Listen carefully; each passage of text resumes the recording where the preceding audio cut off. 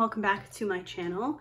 Today I'm here with a post review for you guys. This is another Diamond Art Club kit, and I have some thoughts like I always do. So let's quickly run through this. So this kit here is Pink Roses. Again, it's from Diamond Art Club. The artist is Kelly Eddington. This is a 66 centimeter by 51 centimeter round drill, and there were 6 ABs in this kit. Let me move my little notebook here. I absolutely love this finish. I think it's beautiful. It's been quite a while since I've worked on like a full floral.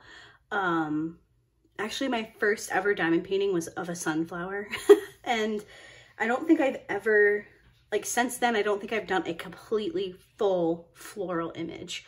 Obviously, my last finish was sweet pea and there were flowers in that one, but this is just flower. I just think it turned out absolutely gorgeous. I think it was the perfect piece for spring. I think I started this on Easter or right around Easter, and I just thought it was the perfect kit for that time. And yeah, I'm hoping you're seeing most of it. I will go ahead and put in a full image here just so you can get a feel for the entire piece at once, but I just think this is stunning. I had a couple of things that I wasn't crazy about, and that's mostly in relation to the drills. So when I show you the drills that I had left over and the trash, I'll go through all of that. But as far as the things that I loved about this kit, I think the rendering is absolutely gorgeous. I think Diamond Art Club did a wonderful job translating the artist's original artwork. Now, Kelly Eddington, I believe she only works in watercolors. So for them to get this rendering from a watercolor image, I think is just amazing. And I think it shows like the talent of a hand charting human as opposed to a computer generated piece. I think the placement of the AB drills was beautiful. For the most part, I feel like Diamond Art Club is really good at that.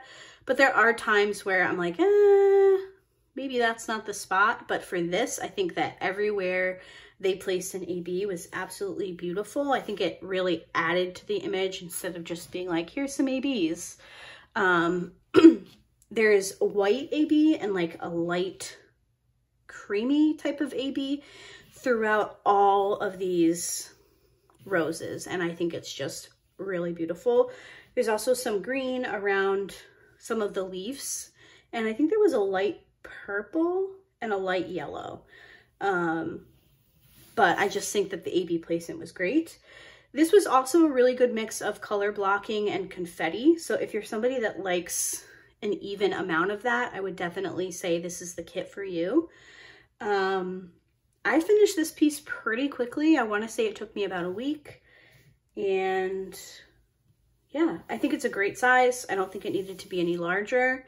I think they chose an awesome size for it, and yeah, I'm really happy with the finish. Now, the things that I didn't love, I know that I've been pretty outspoken, I guess, I don't know, about Diamond Art Club's new drills, and this is a kit that has the new rounds.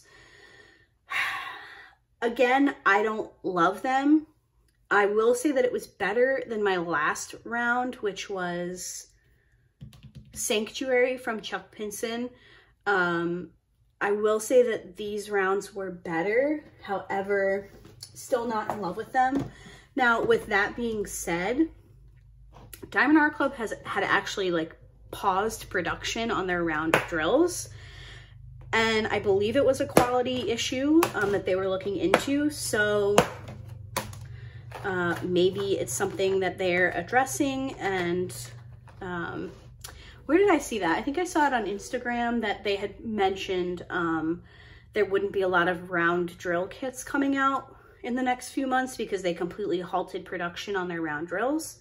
Now, maybe it's because there were, you know, more than just me, people out there talking about the trash and all of that stuff. So who knows? I'll be interested to see what happens in the coming months when they do start releasing rounds again. Let me show you the trash. Like I said, I do think that the drills were better in this kit than the last new round that I worked on.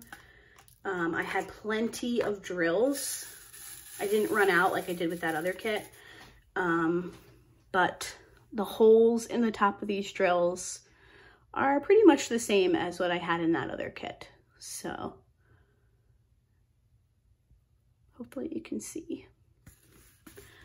But yeah, all in all, I did enjoy working on this kit. The drills weren't like a huge deterrent. And I will say, in that last post review, I know I keep going back to that other one, I had mentioned that I didn't think the drills were as sparkly. Now, I still kind of feel that way. However, I feel like this piece is super sparkly. And that may be because of all of the ABs. Like I said, there were 6, so there are a lot of ABs in here. So it could just be the number of ABs are helping with the sparkle, but I do feel like this kit sparkles a little bit better than the other one. I'm still on the fence about the round drills, but I did have plenty of every color. I wasn't afraid of running out, which was a nice change. I will, however, keep mentioning that I feel like we do not get as many spares as we used to in the older kits. So this is 602, which is a pretty big color in this kit. It's one of the pinks, and there is not a lot left, which is a little concerning when you're dealing with trash. Just because I feel like then you have to be even more selective. Like, this one isn't perfect, but I guess I'll use it because what if I run out?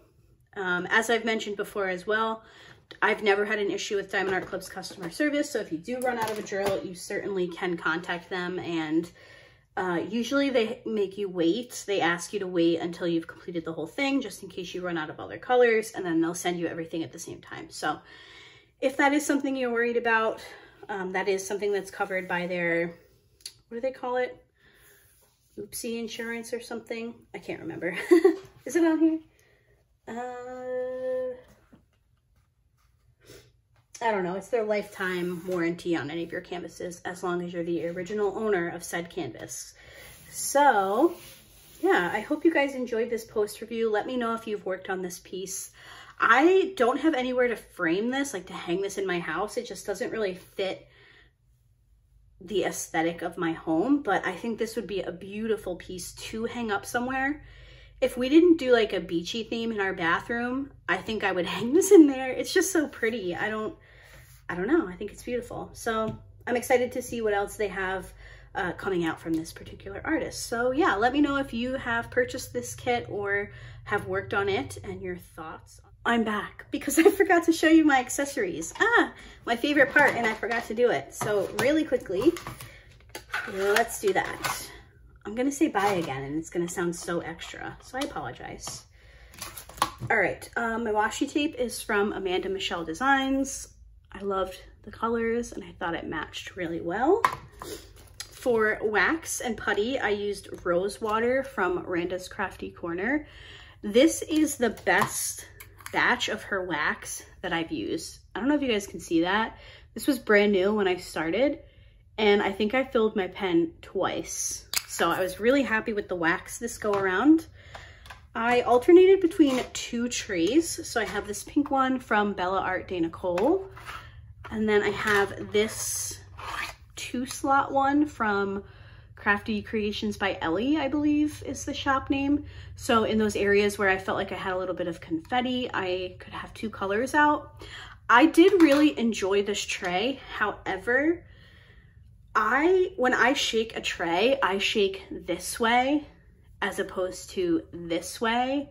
So that was kind of a learning curve because obviously the lines go this way. So your drills will line up like this instead of like this, if that makes sense. Like, I'll show you the Bella Arte Nicole tray. So I'm used to shaking this way and lining my drills up, but with this one, you have to shake. So it was a little bit of a learning curve, but I am happy with the tray. The only thing is something happened to one of my stoppers. So now it just falls out. So that's a little bit of a bummer, but it could have been my issue. I don't remember if it was an issue when I did the unboxing. For my cover minder, I used this cute little cat in a rose. I believe this one was from Galloway's Gallery. And then my pen is a Cocoon Blank turned by Lisa from 802 Diamond Painting Pens by Lisa. So those are all my accessories. Now I'm really gonna let you guys go. Thank you so much for watching, and I'll see you next time. Bye.